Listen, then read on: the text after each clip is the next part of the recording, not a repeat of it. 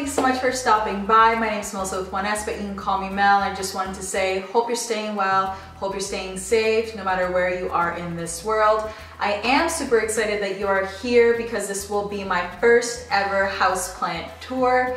I started being a plant mom about March last year, so I never really did a houseplant tour. But this year, I'm like, you know what? I want to share my collection now at the beginning of 2021, and then this way I can review in end of spring or summer and see how much growth my plants have done, how many plants I've bought from now till the summer. So stick around if you want to see my plants. Give it a thumbs up if you do like this video. Subscribe if you want to stick around and see some other houseplant tours. And yes, so let's go see my plants. To start off, we are in my dining area. This is an east-facing window, and I have two alocasias at the end of the table closer to the window. This one is an alocasia elephant ear. We bought it back in the summer. It was in front of a Walmart. You know how they have the garden centers in front of the grocery stores for a few months? That's where we found this guy for $10, and it was a great find. It was when we first started getting into alocasia. So this one has two leaves, and then it just lost a leaf because it just gave us this one. It's kind of cool how alocasia does that. It sacrifices the oldest leaf when you have a new leaf growing. So this is the newest guy. He's been growing for the last month. So this is a winter baby, and hopefully it will do well and grow, hopefully bigger than these two. So we will see. And beside our alocasia elephant ear, we have an alocasia amazonica, also known as the alocasia polly. It's also such a beautiful plant. Its leaves come in as this dark, deep green. And then the veins come in as this very light, almost neon lime color. And they're very defined. And then the back of the leaves come in as this maroon deep color, which is super cool. It's almost like a dinosaur type of leaf or plant, which is pretty cool. And this year, this winter, it did bloom for us, which was awesome. When it was first blooming, I didn't know what it was. We looked it up because I didn't know whether or not to cut it off or if it was a leaf or whatever it was, right? So we looked it up and it said, yes, it was blooming, so we let it be. And I did post a picture on my Instagram. If you just want to check out that picture, I'll leave my tag right here. I posted a picture of when it was in full bloom. Super cool. So now I know what to look for when it is blooming. So yeah, so this is just another one of our alocasias in my collection. So in this corner, I have one of my Brazil philodendron plants. It is on a rustic paint ladder that we found in our garage. So of course, I decided to reuse it and use it as a plant stand. She's loving this spot. She's definitely vining down the ladder and growing pretty quickly. It is one of my smaller ones. Later on, I'll show you more of my mature Brazil philodendron. But yeah, so I have her in this cover pot that I found at the dollar store and on this ladder in the corner. So it just makes a cute little statement on the side here, just to fill up the space. And it does get light throughout the morning and afternoon. So yeah, I'm pretty much gonna keep her here until I see that she's not liking it. But yeah, so this is one of my Brazil philodendron plants. And here is my variegated peace lily. I love this plant because it tells you when it needs to be watered. So when the leaves really drop, that means it's sad. So when you water it, it naturally will start perking up again. When I first bought this plant, I wasn't too sure about it because it almost looks dried or half dead because the older leaves are more wrinkled. So yeah, so I'm just like, oh, I don't know. I don't know if it looks aesthetically pleasing, but as time went on, I noticed that the leaves tend to smoothen out just a bit, and then you get a lot more of that white variegation. I have her close to the east-facing window as well, and since I've moved her closer to the window, she is giving me more of that white variegation. So I do love this plant. It's an easy care plant, and it just really fills up the space. It's definitely grown since last summer. And I have her in a terracotta pot and on this plant stand. I think she looks super cute. So yeah, so this is my variegated peace lily. I will also insert some pictures on the screen of some up close variegated leaves. And here is my fiddle leaf fig, also known as the Ficus lyrata. Now, I've heard stories about this plant. Not a lot of people have good experience with it, but she's doing well for me. I have her close to an east-facing window. I let her dry between waterings. Right now, I'm probably watering her every 7 to 10 days, but I do always check with the moisture meter. And I clean her leaves probably every 3 weeks, but I also check up on her when I do water the plant. So I don't know, I haven't had any crazy stories about a fail with this plant. At the beginning, she did have root rot when I bought her from Walmart, so I had to cut the top because the growth wasn't staying. But since then, she has put out a new branch and growing. I think it's 6 or 7 leaves. So I don't know, it really depends. She hasn't had any other bad experiences with me, but overall a good plant, and I have her in a basket. I just propped her up so that the leaves just are over the lid of the basket, and I have her in the corner here. And again, it's just a good statement piece, a decorative piece, some plant decor. So yeah, that is my Ficus lyrata. This is the third allocation that we have in our collection, and of course it is the biggest allocation that we have. It is called the Alocasia Metalhead. Super cool plant. It definitely makes a statement in this room. The top of the leaves are dark, deep green, and then the bottom of the leaves are a dark, deep maroon color. And of course the leaves are huge, as you see here. This is the oldest leaf, I believe. And then this is the newest leaf here. It actually just sacrificed a leaf for this one. And again, like I said, it's pretty cool that the Alocasia do that. And in the pot, we actually have a small one too. So come March or April, I definitely have to repot this plant because it is definitely growing bigger very quickly and the roots are coming out from the bottom. But yeah, so this is the Alocasia Metalhead, really cool plant.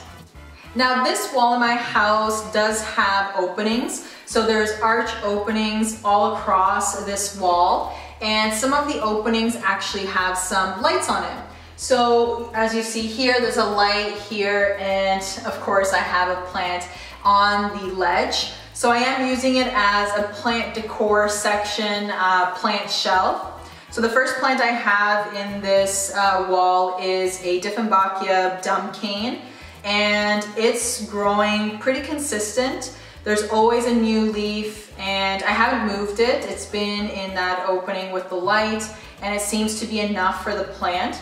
There's also a double door on the other side there, which helps to provide a little bit more light. So yeah, a nice cute plant, and it grows up, so it helps with filling in that space. And each plant is in a farmhouse style basket. This one has a saucer at the bottom of the pot. So I just plop it in there and then I put it into the opening. Now the next plant I have is a Aglaonema evergreen plant. I'm not too sure what variety it is, but I love the pattern on it. It does have more of a thicker, durable leaf. And it's also in one of these baskets. There's actually 2 plants in one, so I could probably separate it, but I just like the full look of this plant. And it does again grow up, so it is filling up the space very nicely. And yeah, I love the pattern. Now the next plant I have is a Peperomia obtusifolia. Again, another plant that grows up and it's filling that space very nice, and it's almost like it frames the plants, which is pretty cool. The leaves are a circle shape, which is kind of funny. And again, I think there's 2 plants in one, but there's a lot of grow points. I probably need to stake it, add some sticks so it just stays up. But again, a very nice, cool plant. Now one more plant that I have in this arch open wall is a Sansevieria or snake plant moonshine. Very nice plant, very elegant. It's very different from the other snake plants. It's more of a silvery green color. And as you see, there's one plant here and then a baby plant grew on the side. So I think this is also a nice plant to have in this section because it is growing nice and tall. And again, doing really well with the light provided from the lights that are attached to the wall. So that is another section of my house. Now we are in my kitchen, so I do have a few plants in here. Just to start off, I have this Dracaena Janet Craig. This plant, it's a great staple in your collection, and it makes a statement piece on my island. I just placed it in this cover pot that looks like a tree stump that I got from the dollar store. I placed it in here and I just leave it on my island. And behind me, you will see a few other ones. So on top of my fridge, I have this golden pothos doing well. So this is an easy care plant. It doesn't need much light unless you want it to grow a lot faster. But it's doing great on top of my fridge, and the goal is to have them trailing on each side of my fridge. So almost there. This one's starting to trail, this one's starting to trail. So a nice, again, staple plant, easy care, especially for this area. Then I have this mixture of cuttings. So I have some golden pothos and I have some marble queen pothos. And again, it is trailing on the side of my fridge, which is super cool. It is another easy care plant, which is why I have it here in the kitchen. I don't necessarily want it to grow super fast, but it is getting enough light with the light that we have here in the kitchen and also the window that's over the sink. And again, I have it in a Dollarama cover pot. And it just, again, nice statement piece in my kitchen, and it just fills up the space over the fridge.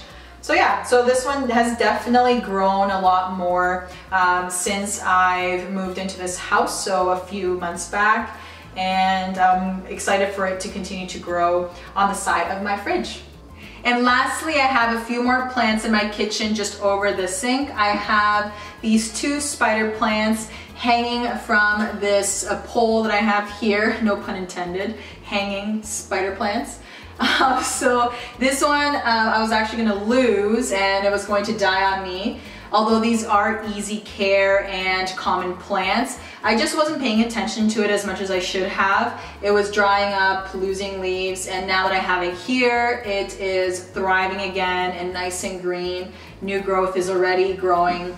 And this guy, there is now two plants in there, so I think there is a plant that grew off of the original cutting that I had in there, which is really nice. And they're getting west light. So this is a west facing window. So this is more of the afternoon slash evening light. But these guys, they don't need much light, but obviously it will help with the growth. And then you may see I have two avocado seeds here. Last year I grew quite a few avocado plants, so I'm just letting these dry so that I can peel off the skin and put them in bags so that I can grow a couple of other avocado plants this year. So that is my other section where I place plants in my kitchen. And just one more plant that I have here on the main floor of my house is in the guest bathroom. So I do have this Sansevieria snake plant, or Dracaena Laurentii or Laurenti, and it is in this paper bag. My mother-in-law got it for me on Amazon, so I could link them in the description, but they're super cute. It just works as a cover pot, but more of a farmhouse style look. And this Sansevieria is doing well in this corner just because, again, it does get a light from the west window that we have here in the bathroom, and there's two little guys growing on this plant, so it's obviously happy. So I am not going to move it unless it tells me otherwise that it doesn't like this spot. So that is another plant that I have here on the main floor. A snake plant, Trifasciata Laurentii or Laurenti. I'm not too sure how to pronounce it, but it definitely makes a cute decor piece here in the bathroom.